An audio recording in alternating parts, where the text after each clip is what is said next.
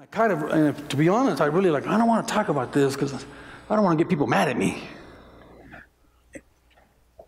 And it just kept ringing in my ear, and I kept ringing in my ear. And I said, okay, I'm going to read it, and we'll see how God moves in our lives. And in Matthew, he's talking, he writes there in chapter 16 of verse 24, Jesus says to the disciples, and he tells them, if anyone would come after me, he must deny himself. And interestingly, the skit had that, self-denial. I said, okay. But it says he must deny himself and pick up his cross and follow me. Is it possible for one to deny themselves when there's so much available that brings pleasure? Because that's the real crux of the matter. I mean, if we lived in a desert with no money and nada, it'd probably be very easy to deny ourselves because there's nothing else to do, if Scripture asks that. But we live in Colorado Springs. Well, the land flowing with milk and honey, leche, azúcar, right? So I'm thinking about that, and I looked at the average annual expenditure of the average family. And we're pretty average here. Most people spend about 34% on housing, 17% on their transportation, 13% roughly on their food, personal care, services, health care, about a little over 7% of their income, and clothes, 3.5%, some of us 10%, especially if you have a charge card at Macy's or something like that, right? So you look at about 75% of everything you spend already is spent on you. Without even thinking about it, we're just going on with life. We're not really thinking like this. It's just life, correct? Nothing fancy, nothing crazy. Of the remaining 25%, about 7% is spent on entertainment, another 1% on alcohol, and another percent on tobacco. So of the remaining 25%, you would say about 8% is spent on stuff. Just stuff. Doesn't bring no value other than it's entertaining or whatever. Cops you a buzz. Then I again think about, man, Lord, life is pretty difficult. You're saying deny ourselves so we can follow you. And I'm not saying that we have to limit those things, the first things, but there's other things like that 8% of entertainment, alcohol, and tobacco, and smoking supplies, and whatever other kind of supply you might grab. Not that you would grab any other kind of supply. I'm just, in case you knew somebody who would do that. But there's other things that come in a person's way that cause them to look away from Jesus. And that's what we're talking about, following Christ, correct? Did you know that every second, $3,000, well, $3,075.64 is being spent on pornography on the internet. Every second. 40 million Americans regularly visits porn sites. So there's we're not talking about the world, we're talking about the United States of America. That includes Christians and the world, right? That's a little bit. And I go, well, that's, deny ourselves and follow you, okay. It's getting a little deeper now, God. I'm just trying to figure this Scripture out. The outdoor industry, which Colorado Springs is one of the major hubs of the outdoor industry, that association, actually it's called the Outdoor Industry Association's Recreation Economy Report. They've said roughly $23 billion was spent on hunting last year.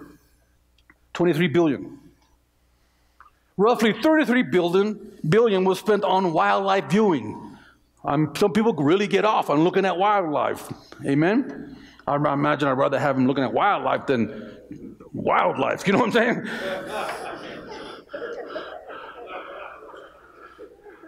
And then you have $35 billion was spent on fishing last year.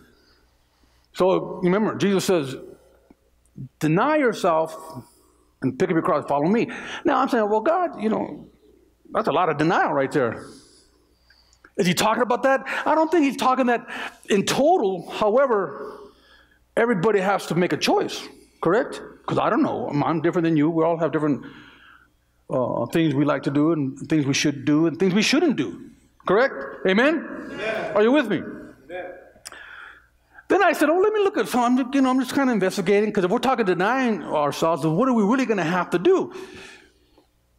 In 2013, Americans spent $83 billion on beer. By 2018, they expect that to go to $95 billion. That's a lot. That's like I go, wow, that's a lot of beer. Lottery tickets last year, Americans spent $70.15 billion on lottery tickets. That tops $63 billion spent on sports, tickets, books, video games, movies, and music. Are you getting the picture? Yeah. Now, smut, we talked about earlier, the porn industry rakes in $11 billion annually. Then I think, okay, let's look at some, let's get practical here. Taco Bell. One time I had a friend, his name was Larry Vogley. I was the best man in his wedding, and he's like blonde-haired, white as they can be.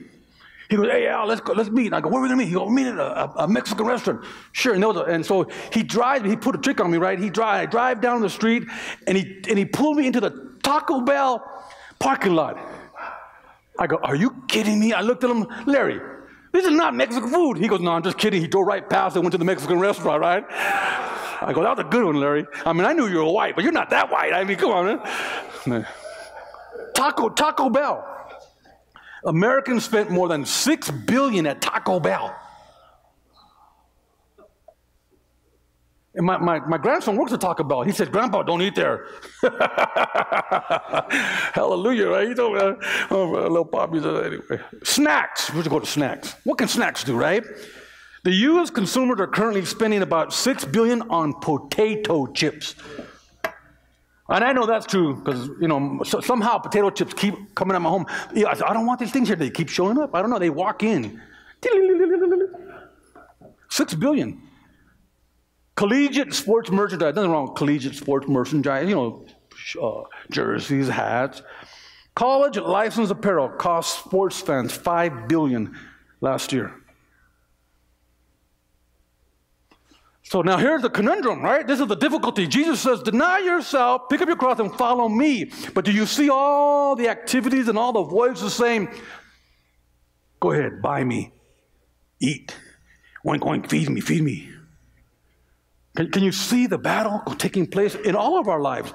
I'm not talking or trying to preach down to you. I'm trying to say that this is a tough gig that we have been asked to do. We've been asked to deny ourselves of all this stuff I just talked about and follow Jesus. I said, God, you're not fair. That's not that easy, right? Well, is that just come on now. You got to leave me hanging. Is that just me? Let me say it again. It's not that easy. Hello? Amen. It's not that easy. Come on, let's be for real. There's so many things calling you. Let's look at the local church. The average donation by adults who attend a church is about $17 a week. Okay? 37% of people who attend church every week and identify themselves as Christians don't give any money to the church. 37%. Think about that. And I'm saying this now because we know that money is going somewhere. 1 in 3 U.S. American Christians say that it is impossible, and this is a result. 1 in 3 U.S. American Christians say that it is impossible for them to get ahead in life because they have too much debt. In total, about 10 million tithers. That's all we have in the United States. In total, in the United States of America, 10 million tithers in the United States. In a country of almost 400 million, we have 10 million tithers. Interesting. They donate about $50 billion annually, that 10 million. And at a very small percentage, right? Now I got interested, I go, oh, let me see. And I began to try to figure this out. If Christians denied themselves and took up Jesus' cross and followed him, If Christians followed the biblical standard of giving across the board, 139 billion would come available every year for the work of the ministry. So just with the money I'm talking about now, Christians have done a great thing. Many churches have done great. But could you imagine tripling that amount? What could be done for God's honor and God's glory? And of course, inside there may be a person who's doing it wrong, who's mishandling, and that happens in any industry, right? I know bookkeepers that went to prison for swindling $200,000 because they were the bookkeeper. That happens, and they weren't in Christian. That was in a lawyer's office, dumb lawyer. Huh? But if Christians gave, there'd be 139 billion every year available to do additional ministry work. It's amazing, huh? So when I'm thinking about that, I understand. I go, that shouldn't be an issue with Victory Outreach because we want disciples here. Amen. Let me say that. That shouldn't be an issue with Victory Outreach because we want disciples here. Amen. See, true disciples are devoted to Christ. Yeah. And really, there are three very basic characteristics of a person who's devoted to Christ. Anyone who places these three things before the Lord Jesus are in danger. Self, family, and possession. Before Jesus. Right? Because that's what, and you got to understand, when everything I talked about, those billions and billions and billions, if you boil them down to what they revolved around, it revolved around what? Self, family, and possessions. Right? The entertainment, the drinking, whatever it is, those things that I talked about earlier are encompassed in those three things. So now I understand why God says, if you deny yourself and follow me, if you pick up your cross, you'll be able to follow me. If you don't, listen, my friends, these other things that are so appealing and fun to do, aren't they? Yeah. Will keep you occupied. Oh, they will. So it's clearly delineated in the words of Christ. If any man come after me, let him deny himself. See, love for oneself, and that's the key. Love for oneself is the standard for measuring the amount of love we have for others. So when Jesus looks at you, he doesn't say, hey, do you love this person? No. He says, how much do you love yourself? And once you determine how much you love yourself, right, then he uses that measuring stick to measure your love for others. Right? Now, some people love themselves more than others. Some people really love, oh, I love you. They're like, right? They really love themselves.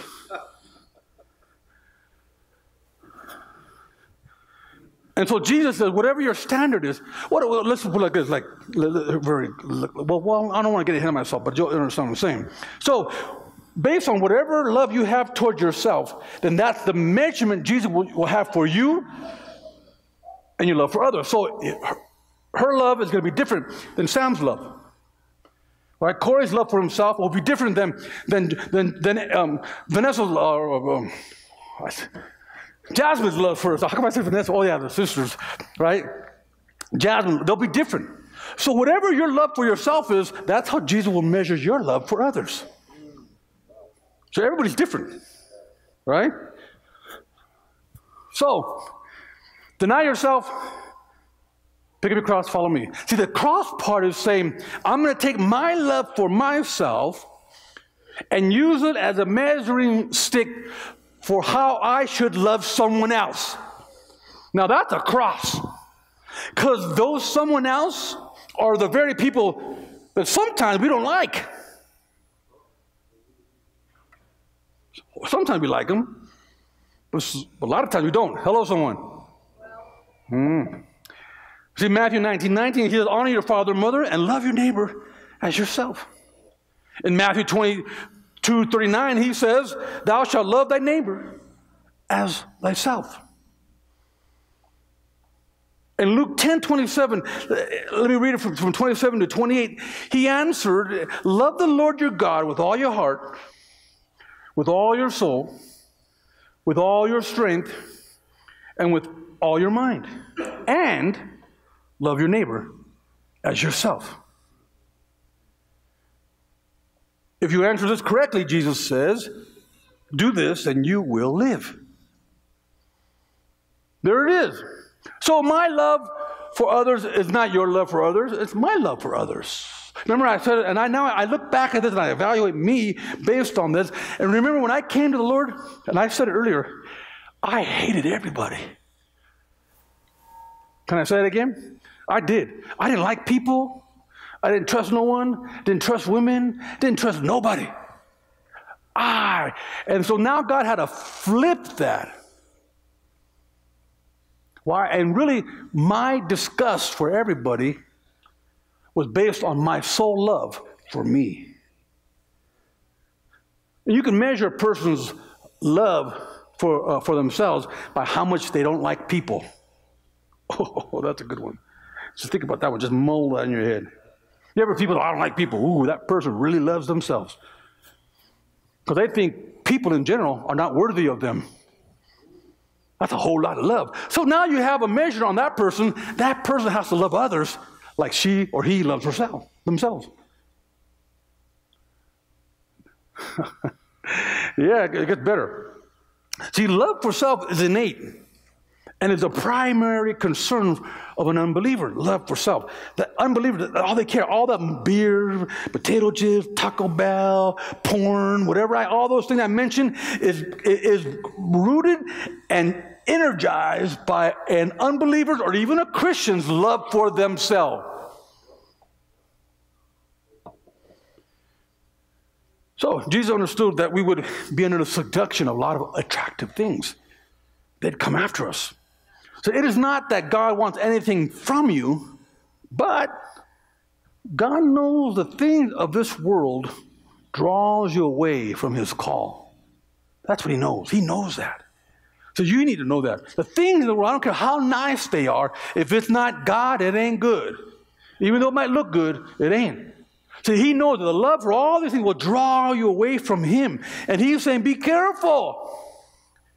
So likewise, whosoever he be of you that forsaketh not all that he had, he cannot be his disciple. He's talking. He says that. Wow.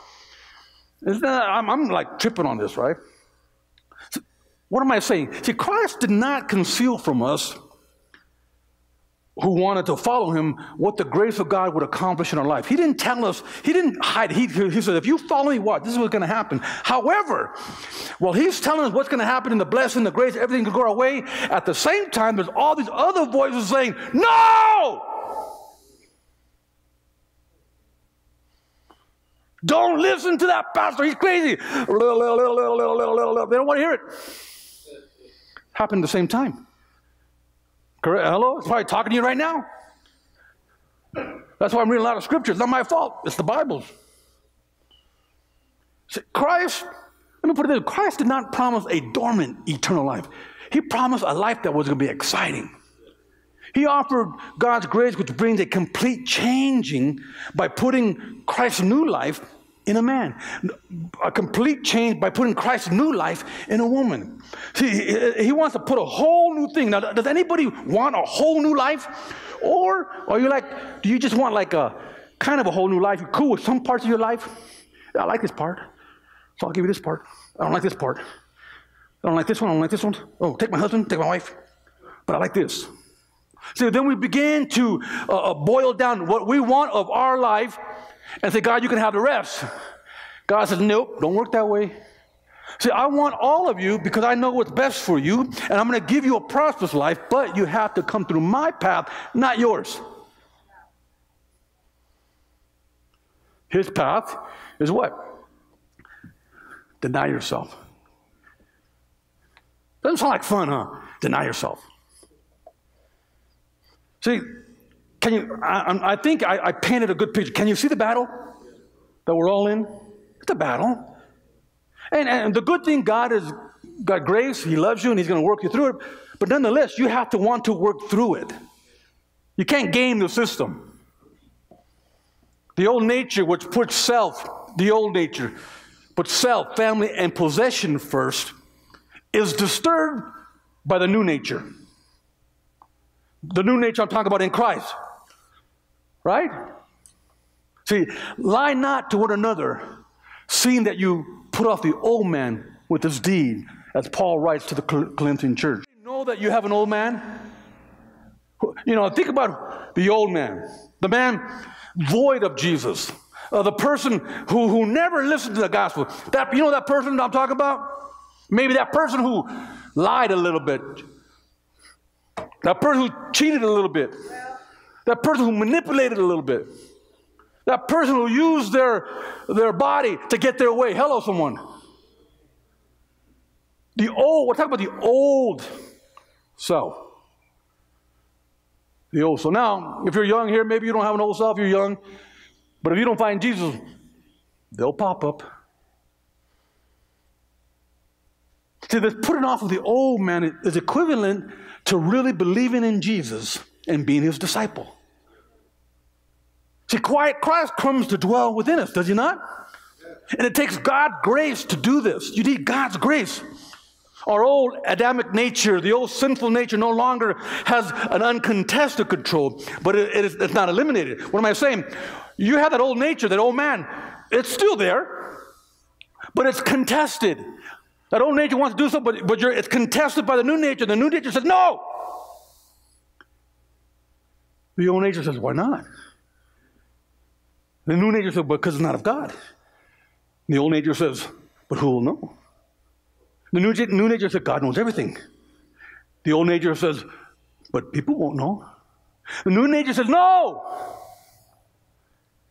And then Jesus says, if you want to be my disciples, deny yourself. Whoa. See, Paul had to struggle between the victorious nature of Christ within him and the sin that dwelt in him. He had the same struggle. So we're not alone. It's not a new thing. It's a reality. In Romans chapter 7, verse 14 through 20, let's read this.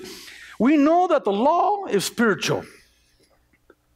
And this is the Apostle Paul writing, but I am unspiritual, sold as a slave to sin. I do not understand what I do, for what I want to do, I do not do, but what I hate to do, I do. And if I do what I do not want to do, I agree that the law is good. I'm busted, disgusted, can't even be trusted. That's not in the scripture. I'm just saying that one on prayer. Verse 17. As it is no longer I myself who do it, but it is sin living in me, okay? So then you have this thing, and you've had these battles where, God, I don't want to do this, I don't want to do this, I don't want to, and you do it. Now, you don't have to raise your hand, but is anybody in the house? Okay, God bless two of you. The rest of you, can you be my pastor? Sin's living in me, that old nature. Verse 18, then Paul comes to an understanding. Now, we all have to come to this understanding. He says, I know, in verse 18, chapter 7, I know that nothing good lives in me, that is, in my sinful nature. For I have the desire to do what is good, but I cannot carry it out.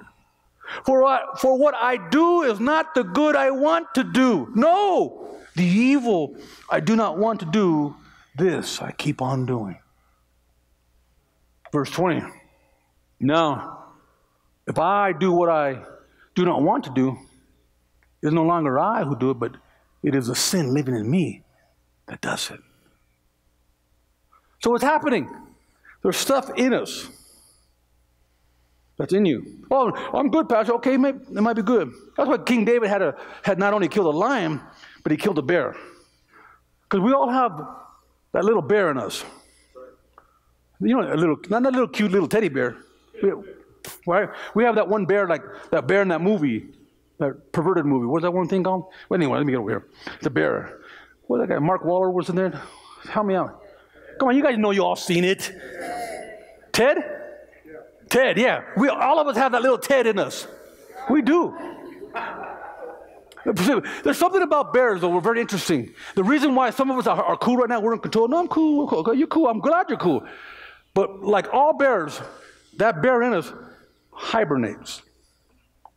It's sleeping.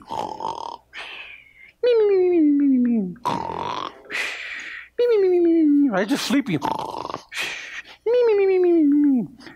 It's waiting for you to wake it up. So how does that happen? So that we have another adversary, the devil.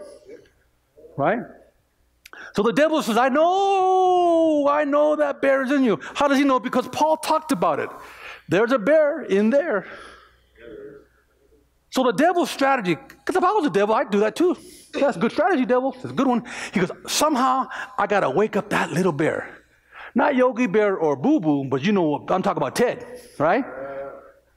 So the devil is always trying to wake up that bear. And how does he do it? Very simple, because we're simple people. He creates habits. So everybody's got a habit. I don't know what it is, but everybody's got a habit. So he creates habits. Why? Because if he can wake up that habit, oh no. If he can wake up the habit, I don't care what it is, whatever that habit, if he can wake it up, the bear rises up, comes out of hibernation. Whoa. And when a bear comes out of hibernation, that bear is hungry. So I found it. I said, so here's the key. Here's the key. Are you ready? We have to destroy old habits.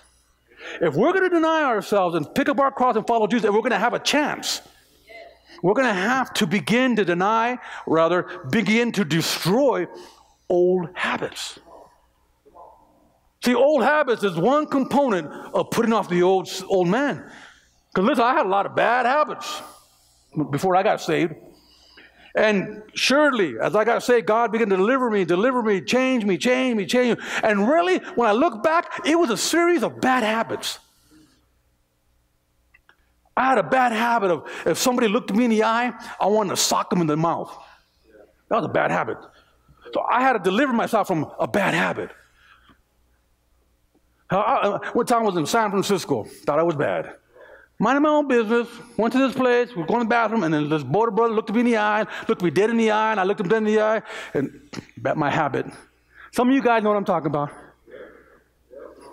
Looked me in the eye, and my habit got up. Next thing I know, I had 39 border brothers chasing me down. Hello, someone. Bad habits. What's your habit? That's just one of many. See, bad habits interrupt your life and prevent you from accomplishing your goals. Very simple. They jeopardize your health, both mentally and physically. And above all, they waste your time and energy. So, most of your bad habits are caused by two things. Are you ready? Stress and boredom. I've heard people say, oh, I'm eating. No. Well, why are you eating? Because I'm stressed. Stress makes me eat. Then the other person says, why are you eating? Because I'm bored. You're bored? Yeah, I'm bored. No. Eat. But there's a lot different at it, right? Pastor, that guy got me nervous. I didn't want to smoke, but I was just so mad at my stress. I had to smoke. Anybody in the house? So, stress and boredom. Most of the time, bad habits are simply a way of dealing with your stress and your boredom. You know, we all have them biting our nails, overspending on a shopping spree. Hello, someone. Bad habit. Drinking every weekend. Wasting time on the internet. These activities can be a simple response to stress and boredom. So, if the enemy can put stress and imply boredom on you, he can develop a habit, and your habit will keep you from denying yourself and following Jesus. Sometimes the stress and boredom that surfaces are caused by deep issues.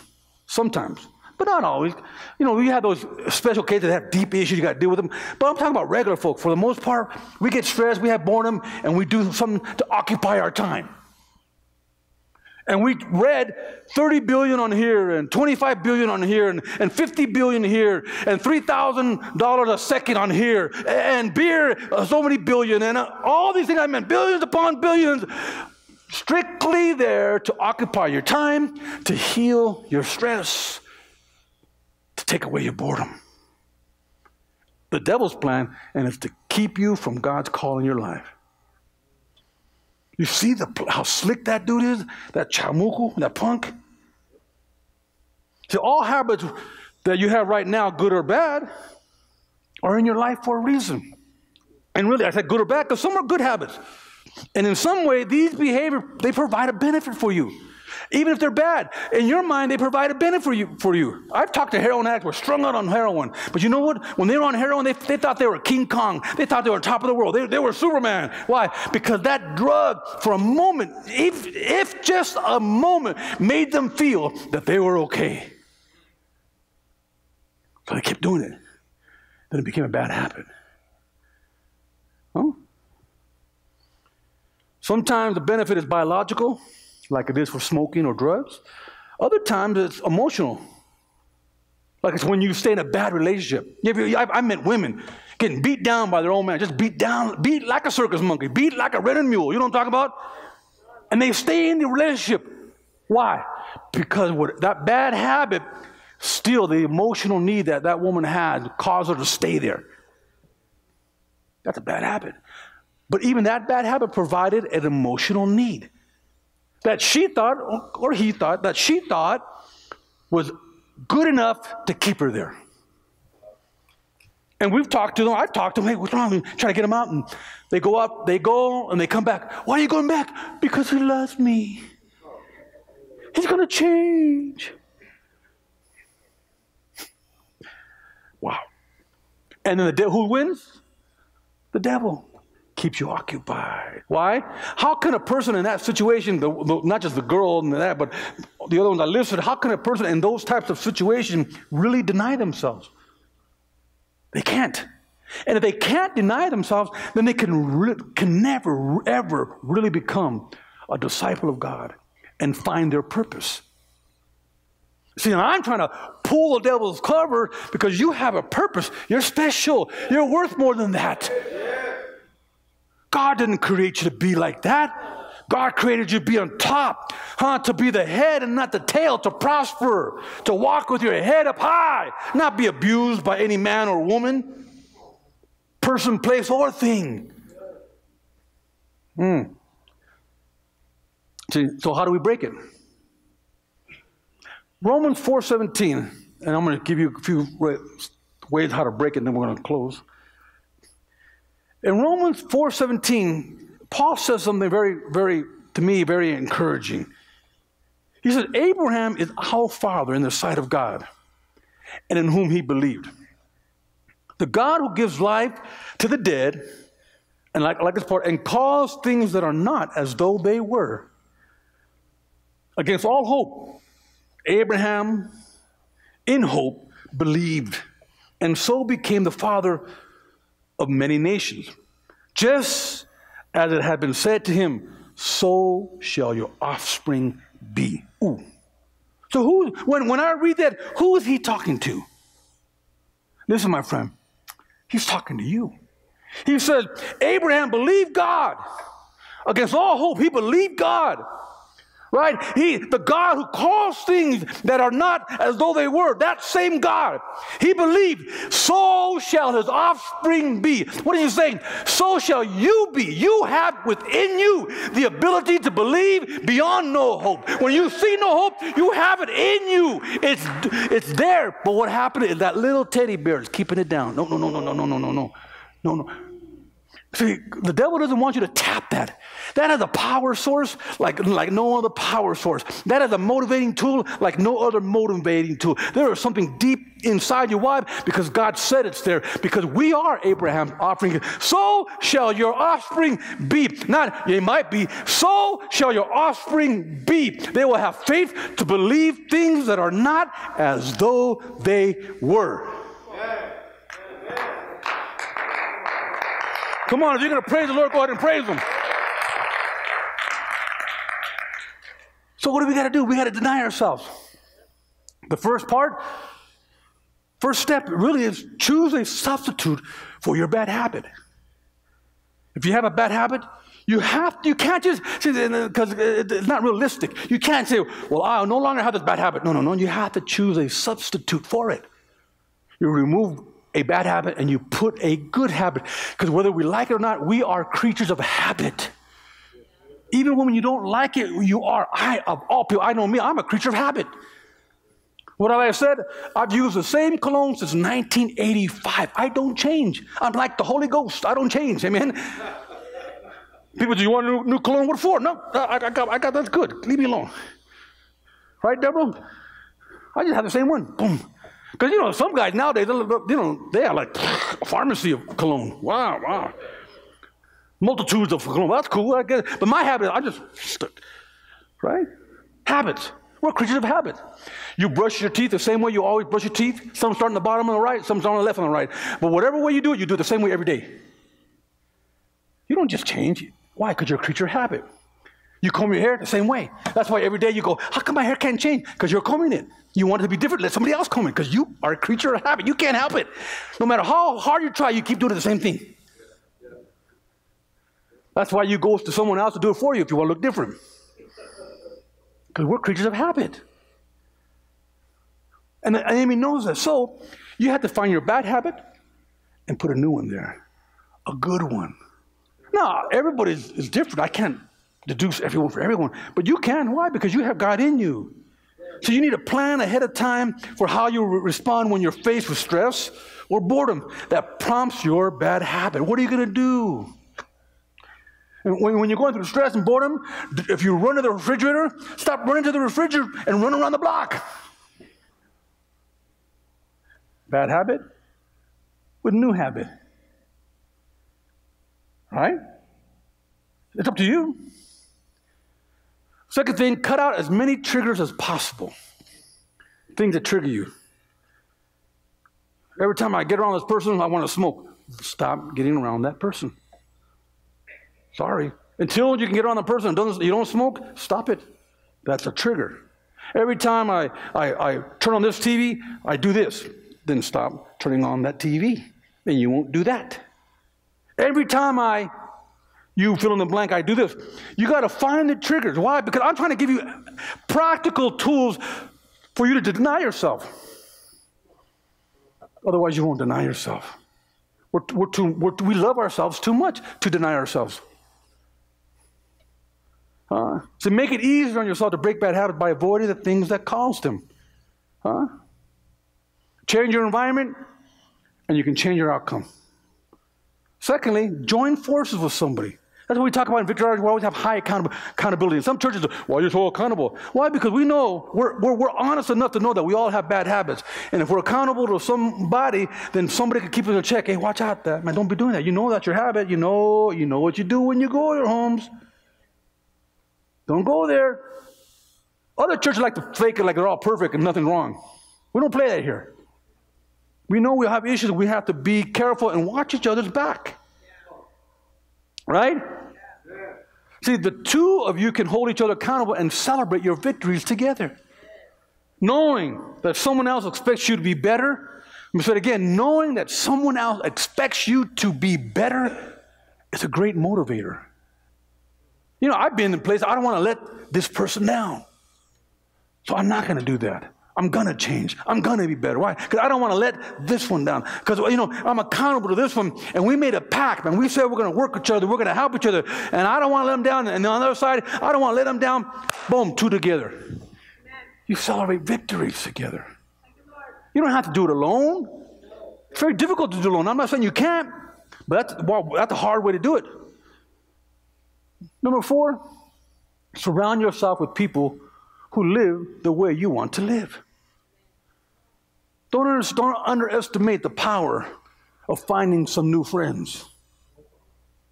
Hang around with the right people. When we're dealing with people in rehab, you gotta change your route. You know how you have a route. If you're here, what's your route? You go down Platte, you make a ride on Van Buren, you go down here. You have a route. And the reason you have that route, because you're connected there, or something's there that you're used to going there. Change your route. I tell people, don't go south of Constitution. You know what I'm talking about. Yeah. Don't act like you're shy. Change your route. Surround yourself with people that you want to live like them. Surround yourself. Hang with them. Think with them. Dream with them.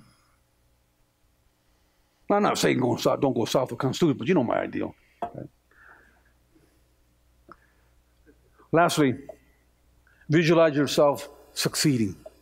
Remember we said we are the people that can we believe things as though they are, right?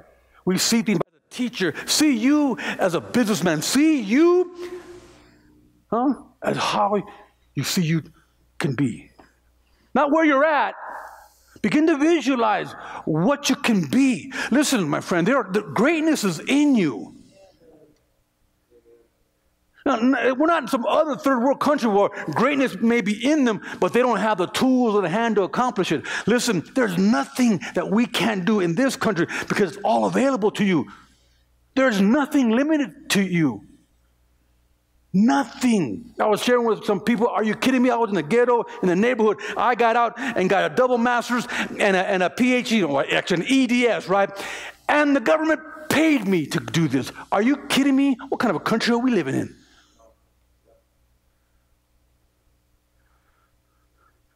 This is this country. This is the blessing that we have at hand. If we only believed and don't let these other obstacles get in our way, the bad habits. If we begin to start walking like we're supposed to walk, with our head up high, and don't fall victim. See, that is, my friend, denying yourself. It's denying yourself. I'll use my example because I don't want to pick on you. I'll use Anthony because he went through it. I used to laugh when he was going through it. He's in school, and he's struggling.